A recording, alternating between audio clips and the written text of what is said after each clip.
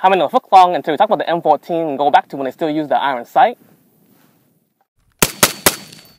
But first, we look at the M1 Garand, the granddaddy of them all. M1 Garand most famous for use in the World War II by the United States, even though made by the Canada guy, his name is John something, but I don't remember. Hai là một là không. While M1 Garand do the good job through the Korea and the early part of the Vietnam, United States want to replace with a rifle, do everything. That way you don't have to worry about the M1 carbine, the M3 grease gun, and the BAR. M1 Garand have two main problems. First problem, it only holds an 8 round. If you are out and about and you're running the errand with your Garand and 3 guys come up to you try to steal your car, you need to be able to do the 22422. Get off my lawn!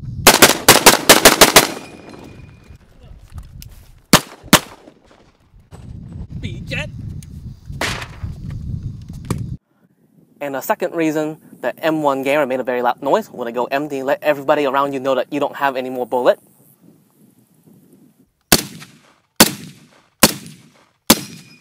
Shh, im lại, they hear you. To fix the dangerous problem with the M1 Garand, United States added the 20-round box magazine to the M14. But I don't know why they call it the box magazine when you buy from the store that comes inside the back. The good thing about the box mag, it don't make any noise when it go empty, but while it fixed one problem, it made a new problem. The M14 took a very long time to do the reload.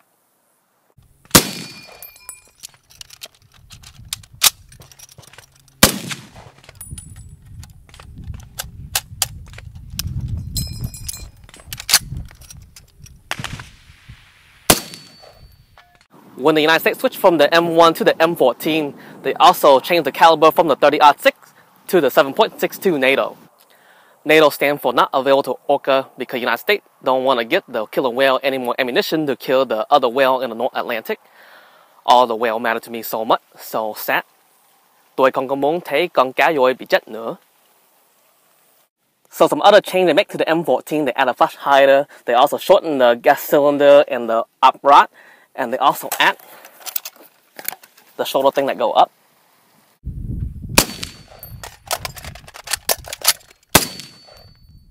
Even with all the improvement from the M1 to the M14 is still not perfect.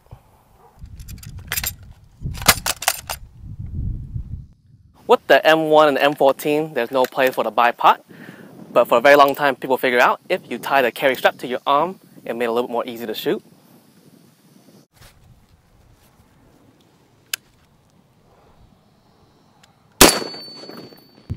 Not only M14 don't have place for the bipod, it don't have place for anything else. In the mid-2000s, all the old M14 pulled out used for the battle rifle and the designated marksman rifle. These upgrades were called the Mach 14 or the M14 EBR.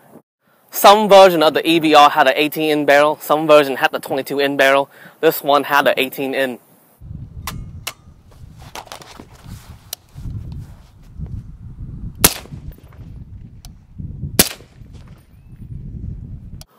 All the EBR uses Sage chassis for the more accurate. When I first hear the Sage chassis more rigid than my wood, I don't believe.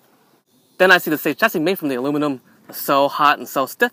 It don't bend so easy like the wood. The temperature don't make it change so much. Nobody like a cold wood. If the wood get cold, the zero don't hold. So now you have all the rail to attach all the cool stuff. And I also use the adjustable gas cylinder to use with the silencer so I don't bend the rod. It's always a bad day when you bend your rod.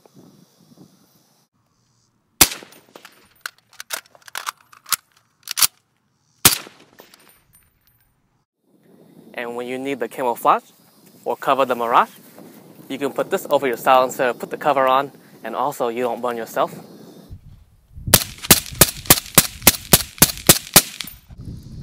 So now you see how the M1 Garand evolved over the year to meet the end user needs.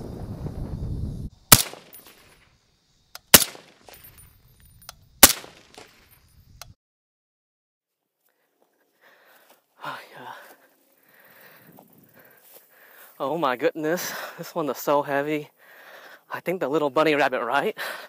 Oh wow, what this one? so lie. I think I'll shoot this one now.